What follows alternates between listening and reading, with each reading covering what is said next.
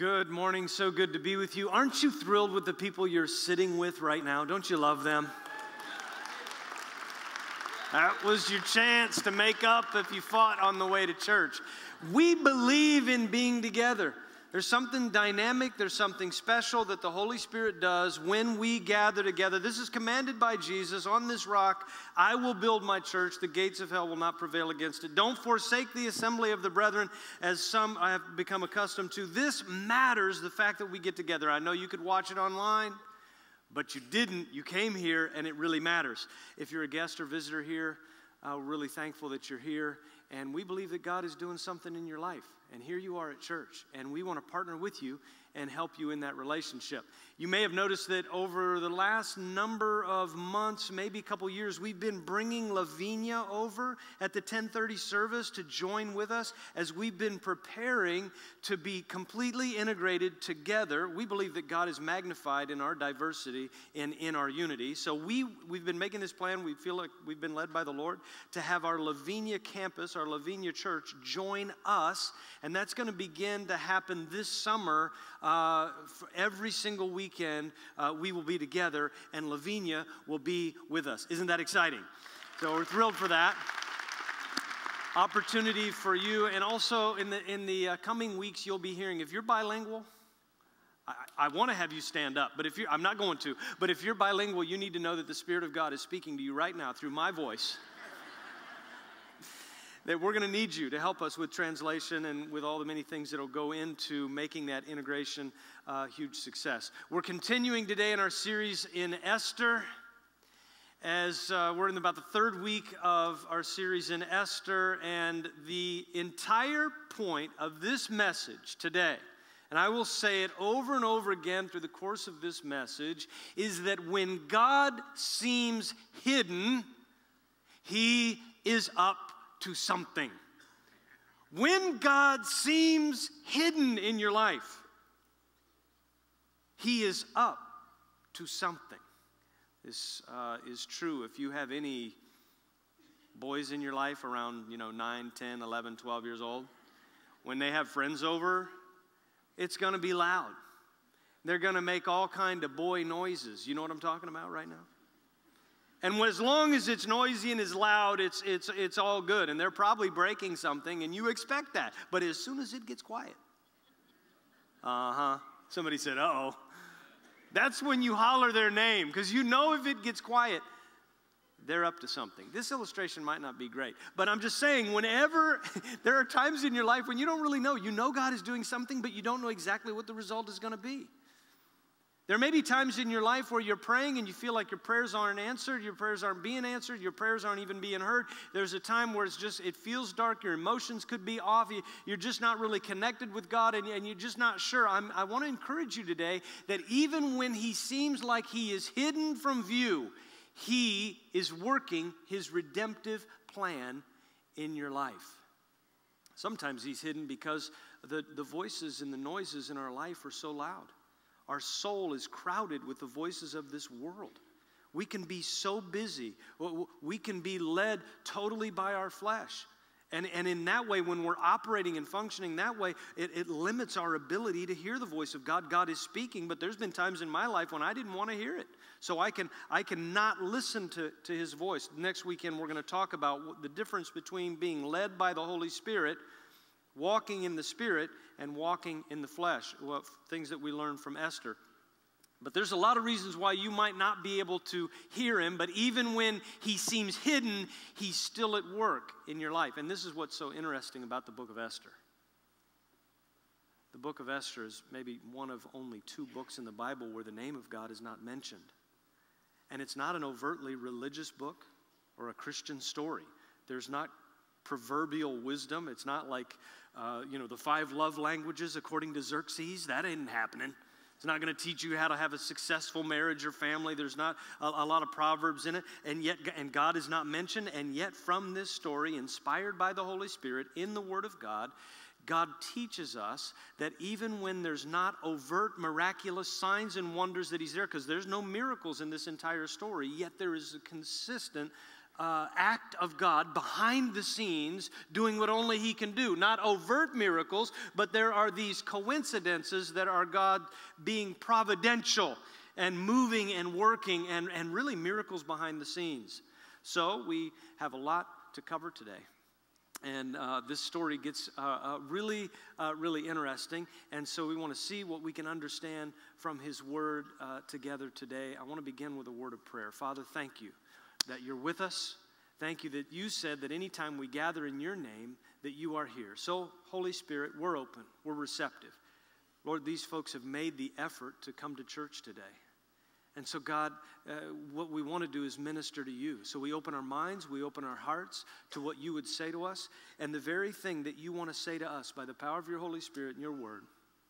Lord, we're going to receive that, and we're going to act on that.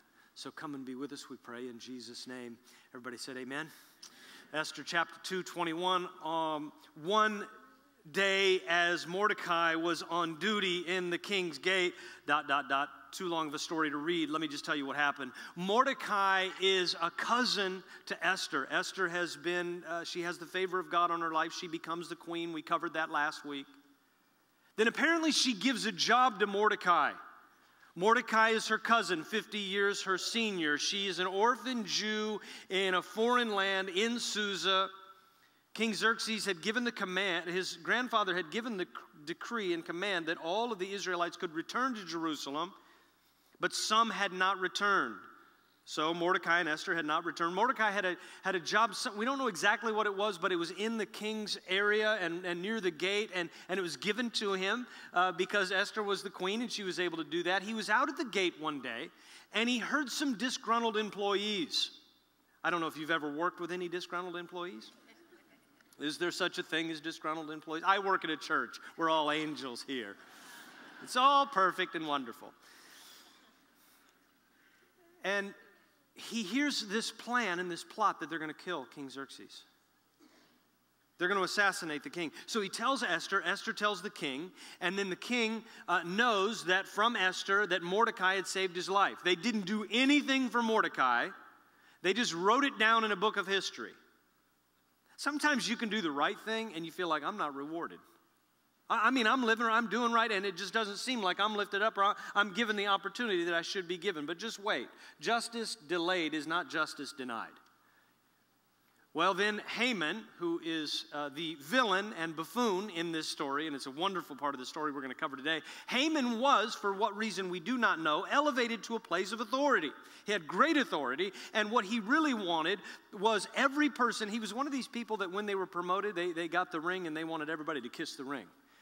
He wanted everybody to tremble. He's the worst kind of leader you would ever want, that whenever he walks around, he wants everybody to bow down. And he loves the fact that everybody's going to bow down, except that Mordecai does not. Esther chapter 3, when Haman saw that Mordecai would not bow down or show him respect, he was filled with rage, as prideful men are. He had learned of Mordecai's nationality, so he decided it was not enough to lay hands on Mordecai alone. Instead, he looked for a way to destroy all the Jews throughout the entire empire of Xerxes. So there is a Hatfield and McCoy kind of relationship here between Mordecai and Haman. Because Haman was of the Amalekites. You remember the Israelites, when they were going to do battle against the Amalekites, whenever Moses lifted his hands, they won the battle. Whenever his hands went down, they lost the battle. And then Samuel the prophet actually took the king of the Amalekites in front of Saul and sliced him into many pieces about 1,000 years before this happened. Mordecai being a Jew and Haman being of the Amalekites, they would have known this rich history, and that's why they hated one another. That's why, say, like the Hatfields and McCoys, and Mordecai would not bow down to Haman. There was a family issue here. There was also the fact that he was a Jew, and he would not bow down to people, much like Daniel or the others in Scripture. They would bow down to God, but they wouldn't bow down to any man. And don't you know that Mordecai was the type of man that was only, no matter 100 people could bow down, but you let one not bow down, and he was enraged by this man. So he went to the king, Haman did. He said, I want you to give me the money and the resources necessary. I'm going to annihilate not only Mordecai, but all of his people throughout all of the land of Persia. This is the whole point really of the story, is that God is going to use an orphan Jewish girl in a foreign land that he's going to promote by his sovereignty and his providence and put her at the right place at the right time to deliver all of the people of Israel, because he's God and he can do that sort of stuff. Haman goes out and gets this decree going. Mordecai and all of the Jews in all of the land are going to pray. They're going to fast, and they're really afraid because they're all going to be annihilated. Esther chapter 4, the story goes on. Mordecai then sent this reply to Esther. Don't think for a moment that because you're in the palace, you will escape when all other Jews are killed. Do you feel the pressure he's putting on her now? If you keep quiet at a time like this, deliverance and relief for the Jews will arise from some other place, but you and your relatives will die. Pause right there for a second. What he's saying is, even if you don't go along with the plan that God has for your life, God is still going to have his way in the world. You don't have to go along with the plan of God. I'm going to tell you this, something you already know. The kingdom of God is not dependent upon Rob King following God. If Rob doesn't follow God, God's going to be okay. He wants me to, and he's made a way for me to, and his son died for me to, but if I don't, he's still going to have his redemptive plan throughout all of history. He's invited you to join him, but if you don't join him, he's still going to redeem the world. And it's interesting to me that Mordecai says this. You have been called, and here it is, and here's an opportunity for you, but even if you don't, God will find a way to save his people because he's God and he's sovereign. Now, if you keep quiet at a time like this, deliverance and relief for the Jews will arise from some other place. But you and your relatives will die. He's saying, look, you need to act. And she was scared. She hadn't been before the king for 30 days, and anybody who comes in before the king uninvited dies. And then he says this. Now, this is the quintessential kind of part of the story that we all know and love. Who knows if perhaps you were made queen for such a time as this. Now, we all know the story, so we know for a fact that she was made king. She was made queen. She was made queen by God, and it was exactly for this time. But I want to break down, just before we get to the rest of the story, I want to break down this well-known passage and just take a look at it. It begins with, who knows if perhaps? Isn't that great? Does that feel like your life with God or not? I mean, I know we're taught right now we should come in and we should know and you should declare and you should da-da-da-da-da-da-da, but I live in a who knows if perhaps kind of way most of the time with God. How many of you, by a show of hands, have a situation in your life right now, you are trusting God, but you have no idea how it's going to work out? Anybody? Okay, most all of us, the honest ones. Who knows if perhaps? I'm saying that's actually the way we live with God. That is our relationship with God, and it is a great statement of faith. Who knows if perhaps? David said, I didn't know. I mean, when my son was alive and I prayed, and who knows if perhaps God might do something. Let me tell you something. You don't control God. I'm going to say it again. You do not control God. And some people act like faith is this thing where we have to never have a single doubt and always just totally declare like we know exactly what he's going to do and we're going to tell God. Have you ever told God what to do? How'd that work out? You can have total faith in him and not know what he's going to do. And he's okay with that. Do you know God is not looking down from heaven saying, wait, you have perfect faith, and the moment you have a Monday morning doubt, I'm not going to do what I told you I was going to do. You don't have perfect faith. Some people live that way. God is God in heaven. See, we struggle with the fact, we struggle with our humanity and his divinity. He knows you're human, and he knows your frame. Do you know he doesn't expect you to be only some kind of divine being? Jesus let go of his rights as the Son of God, and in essence became fully human, yet fully God, yet didn't consider equality with God something to be grasped. So he set aside all of his divinity, and he slept like we sleep. Jesus did. And he woke up tired, and he was hungry, and he felt emotion. And there were times where he woke up and his neck was just not quite right. Why? Because we have a high priest now who is acquainted with our weaknesses. He's fully human and fully God. He knows what it's like to be human. But we struggle with this. Who knows if perhaps? When I was growing up, I went to Catholic school and Catholic church, and went through catechism and First Communion and made a banner. And then my folks started, when I was about 10 years old, they started going to this Pentecostal church. If you're brought up Catholic and you go to a Pentecostal church, that's called spiritual whiplash. You're like, whoa, what mean is this? Are they drunk as we suppose? I mean, it was a wild show, and we'd have this worship, and it'd just go on and on and on and on, this worship, you know. Then there'd be a moment of just quiet. You know, somebody would yell out in another language. A heavenly language. I had no idea what they were saying. Should have bought a Honda. I mean, they were just out there saying this stuff.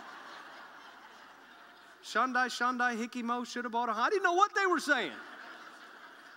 Then there'd be another moment of silence, and there'd be somebody speak out an interpretation of what this person just said.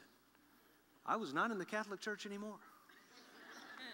Do you know most of the time, everything that they said, that interpretation, was right in line with Scripture? It was comforting, and it was an exhortation, and it was good, and it was helpful, and it was encouraging.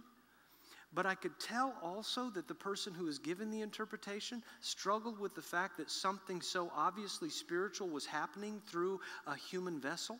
You know how I knew that they struggled with it? Because usually they'd take on a different voice than they normally had. Why did it get so quiet? Because they would holler out, you know, and they would say what the Lord, but they would say things, thus saith the Lord, from the prophet Isaiah. And you're like, Gary, what are you talking about? We know you. Would have been just as meaningful if he'd have said, hey, I feel like the Lord's saying that you should just keep serving him and, you know, give all your sin over to him. There was always an encouraging word. But we struggle. Why am I saying that? I'm saying this because we struggle. You think that there is some spiritual plateau that you need to reach in order to walk in the Spirit of God, to be led by the Spirit of God. And there's not. God knows who you are. If you pray in the King James, he's going to say, Gary, stop doing that. He won't call you Gary if your name's not Gary. I'm just saying. You have some idea that there's some spiritual loftiness out there because you struggle with your humanity and his divinity, but your humanity doesn't limit his divinity in your life. You submit and you live your life according to him. The drives that you have been given by God. Your appetite is not a sin, and your sexual desire is not a sin. Now, all of that can go into sin, but it's given by God, and he knows that you have that. There's humanity and there's divinity, and so in our relationship with him, there isn't a perfect kind of faith. What there is usually is a if, perhaps, who knows, if, perhaps. Huh? I've got some situations in my life, I know you do too, where you just don't know exactly how it's going to work out. But I know that God's intentions are good, and I know that he is good. And I know that he works all things together for good to those who love him and are called according to his purpose. I can say, Lord, I don't know what you're going to do, but I know it's going to be good.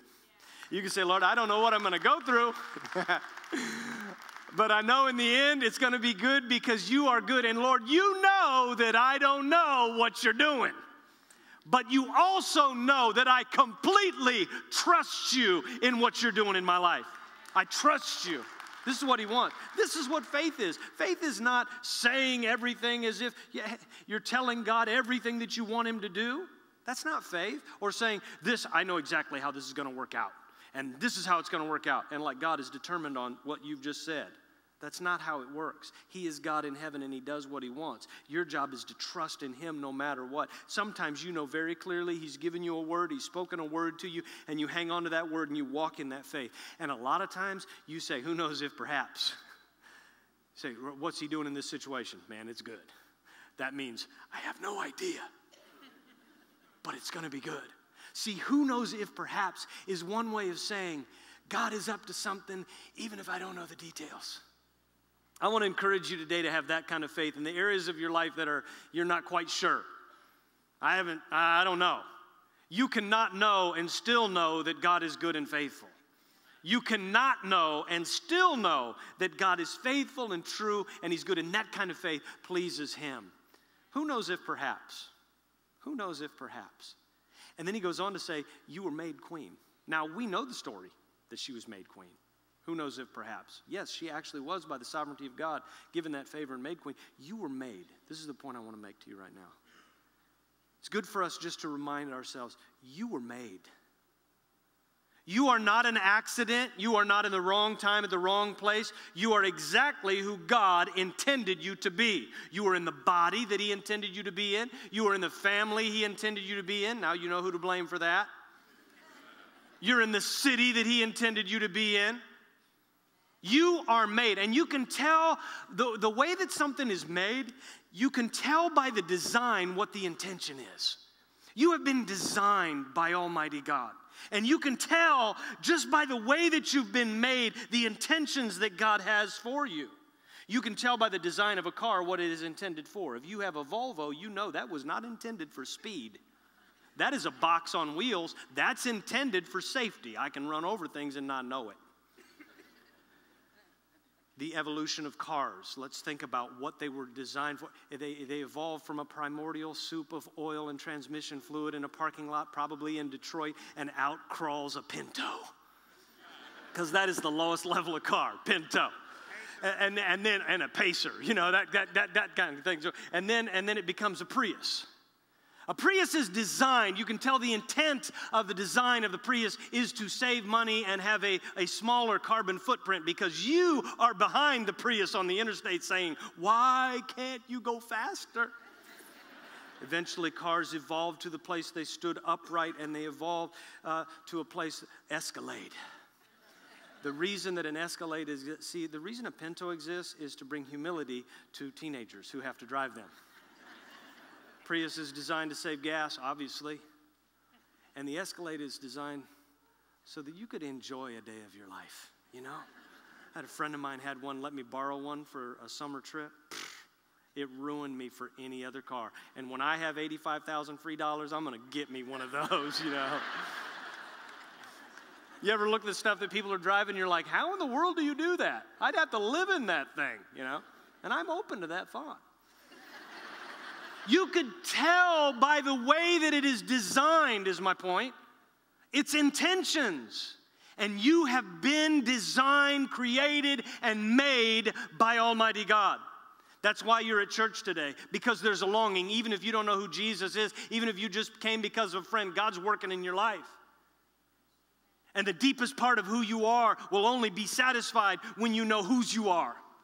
The deepest part of your heart and soul and life and meaning is only found in God, because He's the one that made you. So this is why you enjoy being together and worshiping Him. It's why we enjoy giving offerings to Him. It's why we enjoy serving at the Healing Center. Why is all this true? Because we were designed by Almighty God, and I'm only satisfied in Him. Anything in your life right now that's preventing you from knowing Him, you want to push that aside, and you want to take a step towards Him. You want to hear His voice.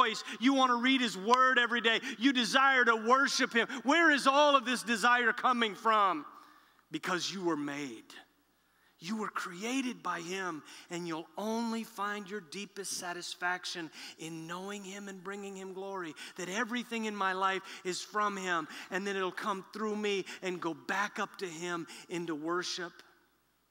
And that's what we want more than anything else. Who knows, maybe if, kind of, sort of, you were made.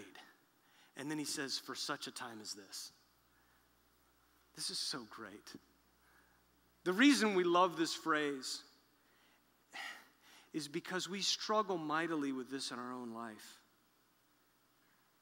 Are you one who is always looking ahead, looking for something else? Not satisfied with where you are, but looking. Do you know if you're always looking for the next thing, you can't be where you are right now? God wants you to be where you are right now. I found something that's very helpful that's so simple it might be overlooked, but I've adopted this in my own life as I live for God. Now let's say you've given all of your life to Him. Then what you need to start saying is, Lord, I thank You that I'm in the right place. I'm in the right time, for the right reason, with the right people right now. I'm in the right place, the right time, with the right people right now. And Lord, since You own me, if You want to change that, I'll allow You to move in my life and do that. But for me right now, I'm gonna just get planted right where I am right here, right now, I'm going to thank you. Lord, I thank you for the family that I'm in. Do you know the family that you're in? God's placed you in that for such a time as this, so that you'd be a light for him. You know those crazy people you work with, that job you might want to get out of? Have you thought maybe the Lord has given you that job, and he's put you around those people for this time? How many of you are not from Cincinnati? That's quite a few. Do you know God brought you to Cincinnati for such a time as this? And what you need to do, Dad, if you've transitioned, what you need to do, mom, husband, wife, is you need to just settle that in your heart right now. Just settle it in your heart before God. Because for some of you, it ain't Texas anymore. Right? It's Cincinnati. It's Cincinnati, which means spring will be here in a few weeks. It's Cincinnati. God, you have me here. You have my family here. See, you need to just embrace that. Don't be looking for the next thing, because then if you're always looking for the next thing, you can't do the thing that God has right in front of you right now for such a time as this. Did you know God has our church in Cincinnati by his anointing, his design, and his plan? It's not by chance that we have the healing center. It's not by chance that we're located right here where we're at for such a time as this. Do you know God has you in this church for such a time as this? Your level of expectation needs to rise up, and your level of sense of God, you have me planted in this church. This is my church family. It needs to grow in you. You need to say, yes, Father, this is the family that you've planted me in, even though it is at times imperfect. Lord, I know that you've planted me here for such a time as this. You solve that, you resolve that rather, in your heart before Almighty God for such a time as this. Then the story goes on. He's going to say, you need to go to the king, and you need to tell the king that all of these people are going to die. And Esther is struggling with it. Esther chapter 5, verse 4. And Esther replied to the king. She does get to the king, and with favor he doesn't kill her. But she comes before him. If it pleases the king, let the king and Haman come today to a banquet I've prepared for the king. And they go to the banquet, and then Esther replied, this is my request and deepest wish. If I found favor with the king, and if it pleases the king to grant my request and do what I ask. Now, right here, she's supposed to ask for basically the life of Haman. But instead she says,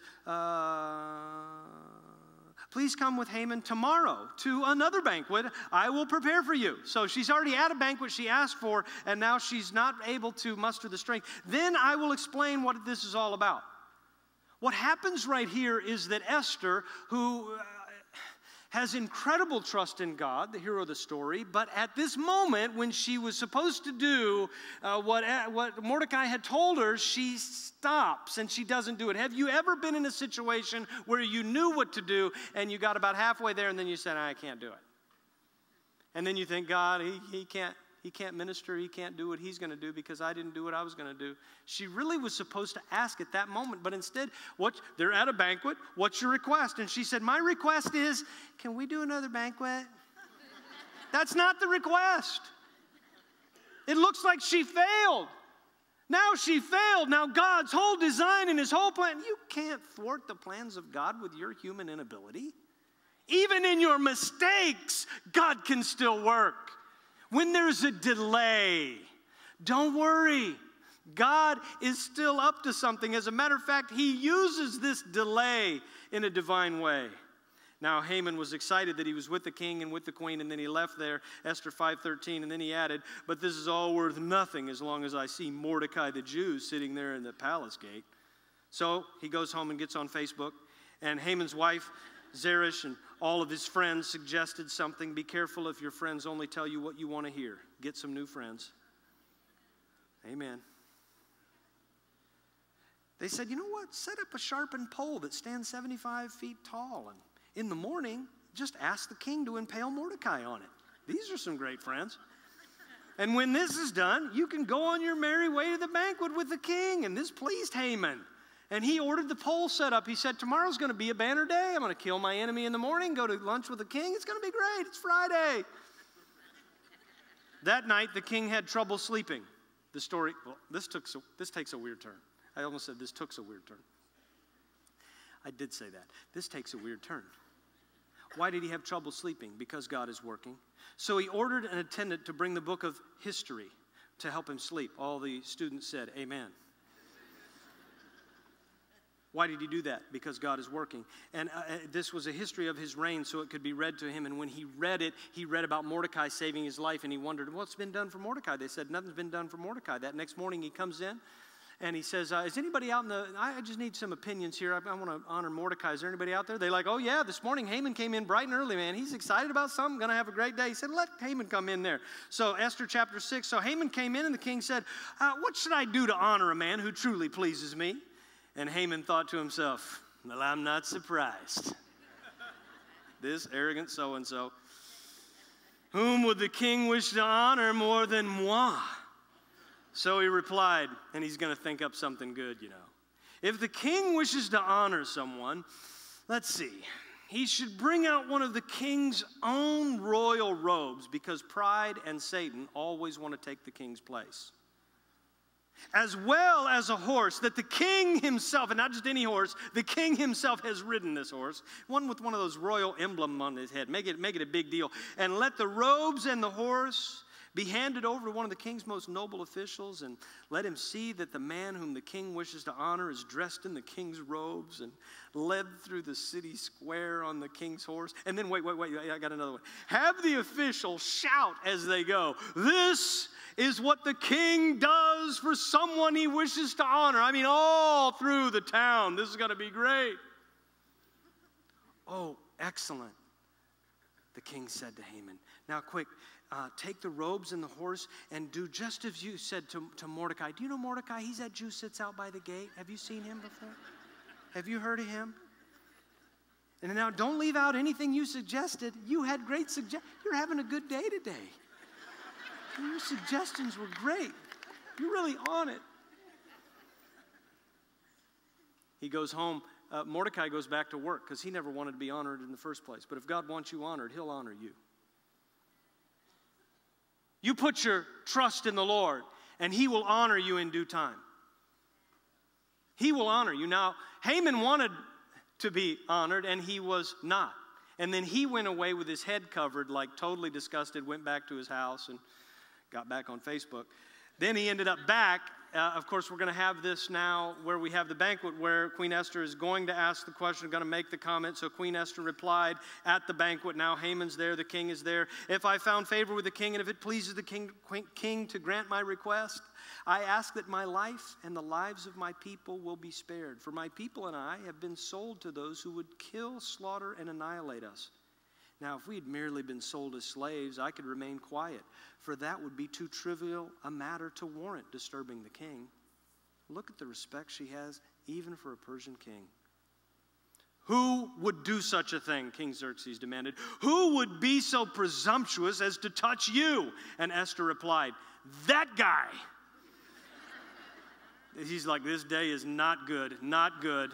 This wicked Haman is your adversary and our enemy. And Haman grew pale. He grew pale. It's going to get worse. It's going to be impaled in a minute.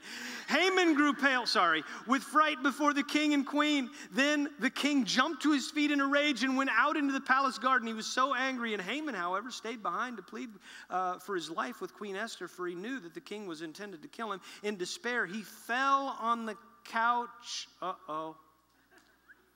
where Queen Esther was reclining. How does this look? Just as the king, God worked this out perfect. Just as the king was returning, he was seeing Haman fall on the queen. And the king exclaimed, will he even assault the queen right here in the palace before my very eyes? And as soon as the king spoke, his attendants covered Haman's face, signaling his doom. So they impaled Haman on the pole that he had set up for Mordecai. And the king's anger subsided. Isn't that awesome? Isn't that great?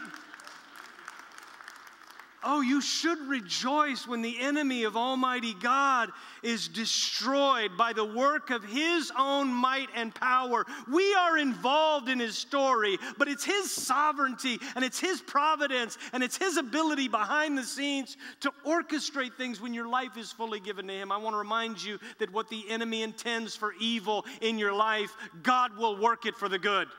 If you're committed to Him, He will work it for the good. Every evil thing that the enemy has intended for you will be thwarted by Almighty God. And there will be a spiritual jujitsu move that God will put on it. When Jesus was being nailed to the cross, the enemy thought he had won. When they sealed the tomb, it sealed his doom. He thought that sounded good because it's true. Because it's true. And in your own life, whatever you're going through, you just commit all of your life to Him. Even if you suffer a nervous breakdown, God will say, that's okay. That's not going to overcome the plans that I have for you. The plans that God has for you are good plans for a future and a hope. And He knows how to work them out. Our job isn't to figure out everything that He's doing. Our job is to humbly obey Him and give our whole life to Him.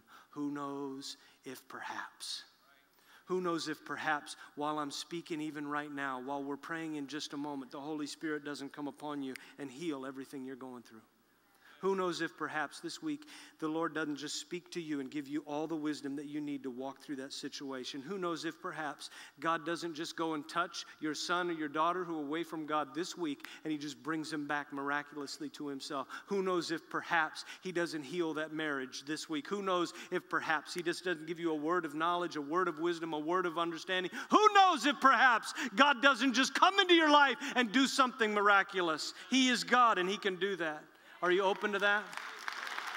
Amen. Who knows? Who knows? Aren't you glad you don't have to figure everything out that's on God's level? We have a hard enough time doing what's on our level. And He's doing what He wants to do in our life. Will you stand with me? Here's how we're going to pray very intentionally as we close. Prayer and communion available up front after the service. But listen, before you go, as I was thinking of you this week and I was praying for you, I thought, you know what? I want to pray a very specific prayer, and it's a brief prayer, and you're going to repeat after me this prayer. But I wanted you to be able to put into words a desire that I know you already have, which is I want to give you everything, and I want you to speak to me. I need to hear from the Lord on this matter. We need Him. And so what we're going to do is I'm going to say a prayer, and you'll just repeat after me. And we're just going to invite that this week, as we're being humans and we're filled with the Holy Spirit, and there's this humanity and divinity thing happening, that God will just talk to us and He'll reveal things to us. So would you bow your heads with me? And if you're open to it, would you pray this with me? Dear Father God, I invite you into every area of my life. Holy Spirit of God, I welcome you. I want to seek you more. I need to hear your voice. Whatever you're doing in my life, I say yes to you. I give my heart to you. Even when I don't see it, you are working in my life. You are working your good plan in my life right now. So, Father, I just thank you today for your people. I thank you for the work that you're doing in our life. And, Father, I just pray a blessing over your people today, that they would go with an awareness of your Holy Spirit, that they would walk closely to you, hear your voice, experience the joy and pleasure and peace of serving you. We pray all these things in Jesus' name. Amen. God bless you. Have a great week.